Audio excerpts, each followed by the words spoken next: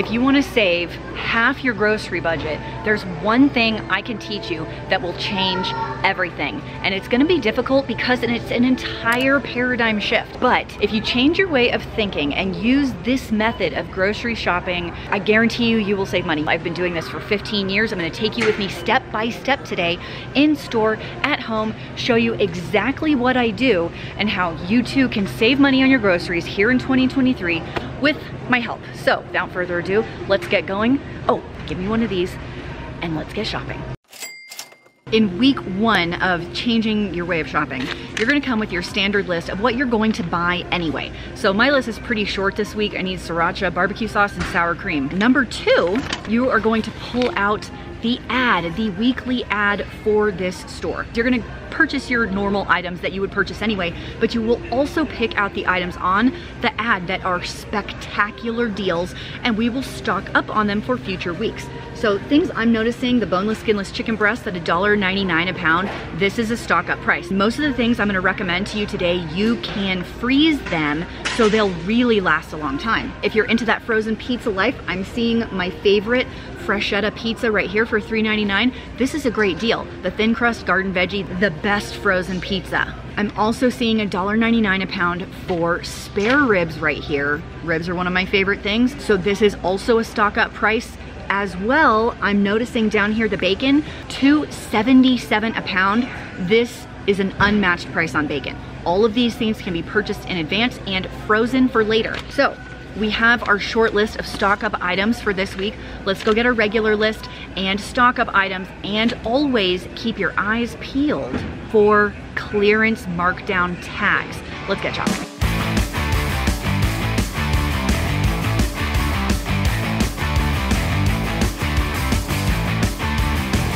I'm here looking at the chicken clearance stickers with like bone-in chicken. Do you remember when they used to throw away the chicken wings?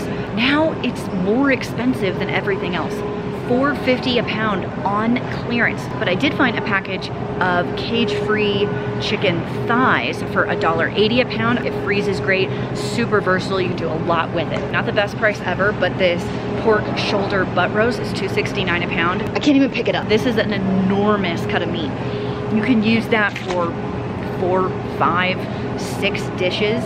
I have seen it go on sale for cheaper, so it's not my favorite, but it's okay. And this is also a great deal. Half pork loin, boneless. Now look, they're saying buy one, get one free, but make sure you know what the regular price is and what that will bring it down to. So if you can find two that are about the same weight, that'll come down to $2 a pound, and that is a great price. And I would definitely pick up 1 or 2 of these and stick them in the freezer for later. Great, great deal.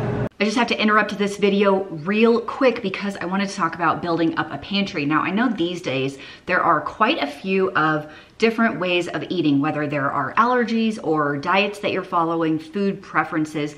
I know some people can't get to the grocery store to build up a basic pantry, or their stores are limited. I understand all of those things. I'm here to tell you that Thrive Market is the answer, my friends. They are sponsoring today's video. So if you want an alternative way of stocking up on your pantry items from the comfort of your own home, consider Thrive Market. First of all, because they have awesome products, and second of all, they are going to give my viewers a great deal today. That will be the first link down in the doobly-doo if you want to go check that out. Thrive Market is an online marketplace, so you can search by sales, which is one of my favorite ways to do it. You can search by products, or you can even search by way of eating. So if you're a gluten or vegetarian, or you're doing Whole30, or if you're keto, you can search by that and they'll give you all of the foods that fall under those items. If you get the annual membership instead of the monthly, it is the cheapest way to do it. It comes out to only $5 a month. And if you don't like it for any reason, they'll refund your money in the first 30 days. So it's a risk-free trial for you. And even better, for every paid membership, they gift a membership to a family in need, first responder, or veteran. I've gotten every order I've ever purchased in 2 days, and I live in the middle of nowhere. All of the packaging is recyclable, and they will be the cheapest you can find for those products. They guarantee their prices so much that if you ever find their product cheaper anywhere else, they will match the price. And you don't even have to put on pants and go outside. So if you want to get that deal, it's thrivemarket.com/frugalfitmom. They're going to give you 30% off of your first order plus a free gift up to $60. It's the first link down below if you want to go check that out. thrivemarket.com/frugalfitmom. 30% off, free gift. You can't go wrong. Thank you to Thrive Market. Let's get back to the store. When it comes to the produce section, it's a little loud over here, sorry. You wanna pick up your produce for the week that happens to be on sale. For example, this cauliflower is $1.69 a pound, whereas the broccoli right below it is $2.50 a pound. So this week, I'm gonna pick the cauliflower instead of the broccoli. Another option that you can always use is pick up frozen vegetables. They don't go bad. They're usually about $1 a pound. It's a really, really easy way to add a vegetable to a meal, throw something into a stir fry. That's one of my favorite ways to do it. Of course, stick to less expensive vegetables. Right now, not peach season, so won't be buying peaches. We're coming into strawberry season, so I'm gonna keep an eye open for strawberry sales. I said Mom has a special eye for me. For what? I didn't see any, and the one in this whole aisle, she was like,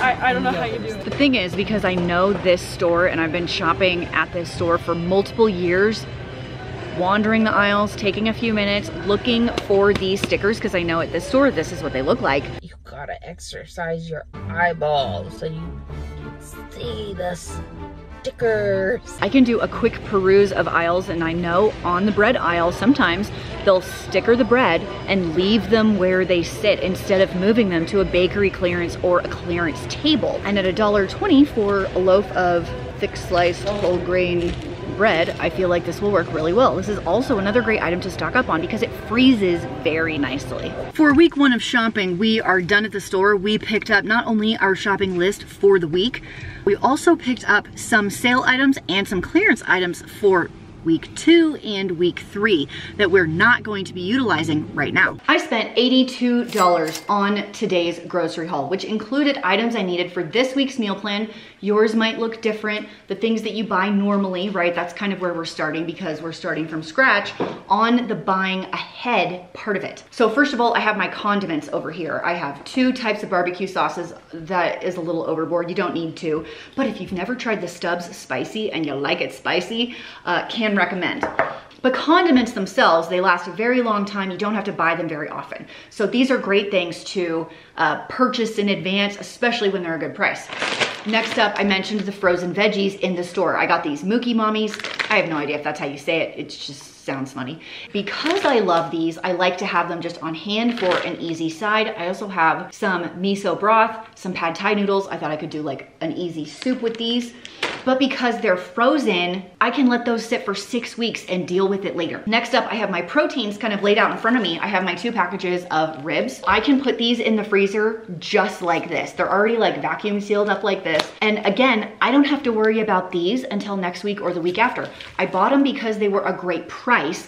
And so when I want ribs, they're there waiting for me. I don't have to pay $4 a pound or $5 a pound. Same deal with the chicken. Now, I have absolutely put this package just like this in the freezer. However, I have 6 basically adults. I have 3 teenagers, almost 4, 6 people in my family. So this is kind of one meal unless I shred it up. But if you have a smaller family, feel free to break this down, wrap it in saran wrap, put it in a quart-size Ziploc baggie, you know, maybe 4 thighs in one would be fine. And then freeze those. Remember to date them and then what they are. But again, I'm gonna put it in the freezer. I don't need to worry about this now. So these 3 packages, this is not a ton of room in your freezer unless you also add my 3 loaves of bread. You can meal plan with it right now or save it for later via the freezer. I've been freezing bread like this, all bread products, forever, for like 20 years. I put it in the freezer just like this, in this bag, blop, just like that. And if you're not a big bread eater, you can just stick this in the fridge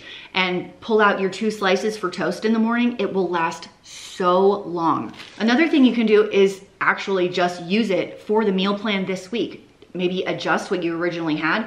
You found clearance bread, so now we are doing French toast. A breakfast for dinner situation. Have you ever done like paninis for dinner? That's a huge hit in my house. Grilled cheese sandwiches and tomato soup. Blah, on the tomato soup. I have never found a recipe I've liked, ever. And then the rest of my haul was just vegetables, fruit, some sour cream because I was out, some milk. That's about it because I have a fully stocked pantry. I've done whole videos on how to start a pantry, what you need in a beginner pantry from Dollar Tree and Walmart. So if you wanna check out that video, I will leave it down below. Okay, this is it for week 1, but we have some items stocked up now, the bread and the meat and some condiments. I'm also assuming a basic pantry, so I will see you on week 2. Welcome to week 2 of your meal planning. Now, I like to approach week 2 with a few items. Number 1, I have my shopping list, and you can do something as simple as a blank piece of paper with a line drawn down the middle of it like this. So you'll do your meal plan on one side and your shopping list on the other side. You could also use your phone for your shopping list. So I will take 10 minutes right now and check out the sales on the ads for this week. Now, your stores that are not going to have these sales are going to be Walmart. Walmart will not have sales like this. Winco will also not have sales like this. It is going to be your more expensive stores. So the first step is, as far as the lunches and breakfasts go, write down your normal list. Do your normal list that you would always do, but you are gonna keep in mind that we stocked up on that chicken and the ribs from last week. So those are options for dinner. So start with your regular list, and I'm gonna make note of all of the things that I think are good prices. So here at my Kroger store, I am seeing $1.48 for green grapes. Green grapes are the superior grape, in case you did not know. I see 73% lean ground beef at $1.99 a pound. Now, 73% lean is a pretty fatty cut of beef, but it makes great burgers. So $1.99 a pound is not too shabby for a stock up price. It's great to have on hand something like this. And when's the last time you saw ground beef for under $2 a pound? Not forever. So I will also put ground beef on my list for $1.99 a pound. I do like to write the prices down next to the item. So if I check another store and there's a better price, I'll make note of that. 2 pounds of breaded butterfly shrimp for $8. That's $4 a pound for shrimp that's already been breaded and butterflied. That's a great price. 18 ounces of blueberries for $2.99. If you're into that blueberry life, maybe now's the time to stock up, freeze a few of them, keep them for fresh as well. Cereal for $1.29 for Post Honey Bunches of Oats. Almost $1 a box with no coupons or anything. Easy, easy, easy. Now this one is a digital coupon, but as long as you have the app on your phone, it takes 2 seconds. It's super easy to do. I'm also noticing cheese, Tillamook cheese, $3.50 a pound. Might as well get 1 or 2 of those. They last forever. Okay, that took me like 4 minutes to go through this first store. So now I'll go through the next store. Like if you have an Albertsons or a Publix, sometimes Aldi has sales that come out. You have a local store like a Hy-Vee or something like that. You can look at that. I'm gonna look at my local store. This is just in Idaho. Now, I don't shop at this store very often because their prices in general are quite high, but sometimes they do have a great deal. So I'm just making note of that. So my local store has 1 pound, 28 ounces of peanut butter for $1.49. Wow. I'm not buying peanut butter because I have too much in my stockpile right now, but if I were to be looking, this would absolutely be on my list. And you can buy 5 of them at one time. Like now we're talking about a stock up, something you can get super cheap and then use for the next year. This store has 80% lean ground beef for $2.79 a pound. So if you're more in the market for an 80% instead of a 73, it's slightly higher, but it's still under $3 a pound. I still think that would be an amazing stock up. I've got carrots and cucumbers for 88 cents. And I have a 5-pound bag of potatoes. I do live in Idaho. What are potatoes where you guys live? Is $2.50 for yellow potatoes. That's pretty good. Albertsons has chicken breast bone in for 99 cents a pound. 1 pound of pasta for 88 cents. This would be a great chance to stock up on pasta. And last week I missed out on the bacon at Kroger because it was all gone. This one is the same price, $3.77 per pound of bacon at Albertsons. That is a fabulous per pound price. So my peruse through the 3 grocery store ads on my computer took less than 10 minutes. I now have a full list of products that are on sale this week. So my options are, I can meal plan based on what is on sale, or I can meal plan what I already have and some things I just like in general and stock up on these items for weeks 3, 4, 5. How about I do a combination of these items? Some things that I'm definitely purchasing this week based on the sales. Produce wise, I'm doing the green grapes at $1.49 a pound, tomatoes at $1.99 for the cherry tomatoes. The 1 box of the Post Honey Bunches of Oats, $1.29. I think the limit is 5. I would buy all 5 and buy all of the milk, add in those blueberries, and you are set for breakfast for the whole week for like under 20 bucks, assuming you didn't have anything to begin with. I've got the 2-pound block of cheese for right at $7, which is pretty good. The peanut butter for $1.49. Those last so long. It's a great pantry staple. And then the pasta at 88 cents a pound. I would get 5 or 10 of those just for future. Obviously, when you're making a meal plan based what's on sale, you do have to consider what your family likes. So I can give you a sample one of what my family likes, things that we enjoy eating. So I would do the shrimp with baked rice and a salad. And I only like to meal plan maybe 4 or 5 dinners for the week because we typically have leftovers, or we do an easy night like BLTs. In fact, I'll put BLTs on here because the bacon is on sale and the tomatoes are on sale. I have ground beef and pasta are great prices. So I would love to do some kind of homemade ragu sauce with pasta. And because bacon is also on sale and milk and pasta still, I'm gonna do 2 nights of pasta this week, and one's gonna be a pasta carbonara. I also have the chicken breasts, the carrots, the potatoes. You could do a wide assortment of like a chicken noodle soup, a chicken casserole, barbecued chicken with baked potatoes on the sides, and another salad, or some roasted carrots in the air fryer. It's my husband's favorite way to eat them. Okay, I just put together 5 meals based on what's already on sale, and I didn't even touch my stockpile from last week. I bought chicken thighs last week and the 2 packages of ribs, so I could still save those. And these deals are so good. Maybe I get 2 packages of the chicken breasts. I use one this week and I use one next week. That's another stockpile. You can freeze any of these proteins. This cheese, you can freeze that. You can even freeze the milk if you're not big milk drinkers. Buy it on sale and chuck that in the freezer. I think we should hit the store with our new list and pick up a few things for week 2 and another stockpile for the future. Now remember, I'm only at this store for the vegetables mostly because I already have peanut butter, but you do want to make sure you check out the clearance bakery racks because I'm seeing these made in store loaves of bread, $2 off, so it's $1.99 a loaf. That's pretty good for something like this. I have this like English toasting bread. I also like to keep my eyes out for clearance tags. I saw some chicken for a great price. I'll keep looking, but with the veggies, I'm essentially done in here and it's time to hit the next store. Sometimes people will get on to me about going from store to store. Yes, it takes a little bit of extra time, but if you're super, super serious about cutting a grocery bill, you do have to shop at more than one store. Fortunately, this store to the other store is like a mile, so it's not that much wear and tear, it's not that much gas. It just takes a few extra minutes to get the best deals. So I'm gonna do a quick run around looking for clearance stickers. If I don't find any, I'm gonna stick with the vegetables I have. We'll head out and going to Albertsons next.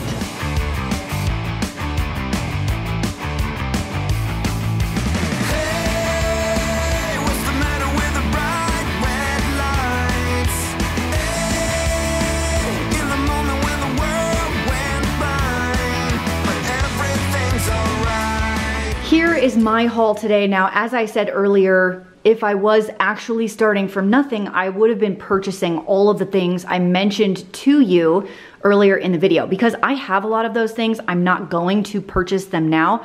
I spent $15 at the first store and $45 at Albertsons. Albertsons was quite a bit because of this. These were a little over $11 each. And if I was a beginner at this, I maybe wouldn't purchase this at all or only one and spend the bulk of my money stocking up on other cheaper proteins like the chicken, perhaps some more cheese, but because I am fully stocked personally on all of those items, bacon is not something I see a good price on often, and I really enjoy a thick cut piece of bacon. So I love to pick these up and stick them in the freezer to meal plan later. In fact, because I see bacon and potatoes, I'm already thinking Zuppa Toscana copycat at home. It's one of our favorites, it's delicious, and I love being able to have like sausage and bacon on hand so I can whip up this soup. It's a family favorite. Other things I got at Albertsons was the cheese. Oh, Italian style. I meant to get mozzarella. Oh well, this one's fine. I wanted to make some homemade pizza as I have some pizza sauce and some pepperoni in my fridge. Just didn't have any cheese to put on top of it. So I did get one of these. Also, these freeze amazing. You saw the cucumbers in the store, the potatoes in the store, and the carrots in the store. I did get a few packages of angel hair, mostly because this is my daughter's favorite pasta shape of all of the shapes, and I didn't have any. So if she's gonna reach for pasta, like if she's gonna make dinner for everyone, she's gonna pick this one. So if I was a newbie at stockpiling stuff, because these were only 88 cents each, I probably would have picked up 10 of them and put them in the pantry for some long-term food prep for the future. Moving into the third week of stockpiling, you're gonna do the same thing that you've been doing, but now on week 3, you have a serious stockpile of stuff. You have several packages of chicken, some ground beef that you have stocked up on, some bacon, you have some pantry items, probably some remaining vegetables. We have some pasta in the pantry. We're really making a dent. So in week 3, we will kick off the meal planning with, hey, let's have ribs for dinner one night. I already have them and the barbecue sauce. I just need a few sides. And then we're cooking something with our chicken. The next night we're cooking something with our ground beef. So that's how we're beginning the meal plan on week 3, but also checking those ads again. Take 10 minutes and make your list of things that are on deep discount and add the fresh items as filler for the week.